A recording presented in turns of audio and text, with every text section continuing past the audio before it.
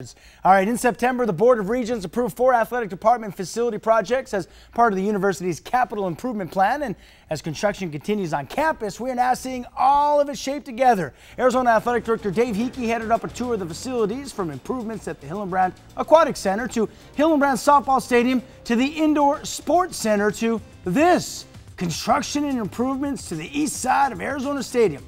Much of it includes renovation to the Zona Zoo, including a lower concourse open patio where fans can also down their brewskis. Yes, you heard me right. If you're 21, you'll be able to buy beers at the games. But hey, back to the renovations, including facility improvements for the athletes, which obviously helps in recruiting.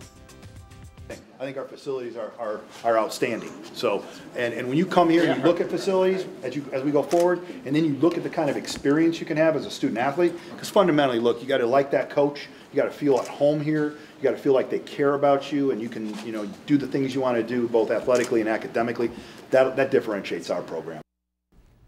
Hey, thanks, Dave. Meanwhile, former Saguaro High School standout Alex Verdugo was called up to the Dodgers, and against the Braves, here he is with the RBI. Verdugo will knock in Cody Bellinger. It is 2-0, and later in the 7th, pitcher Rich Hill is about to single up the middle, and guess who scores?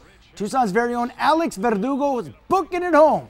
Dodgers win 8-2. Verdugo was 2 for 4 on the night. That's it for now. I'm Paul Cicala for News 4 Tucson Sports. Happy Friday to you.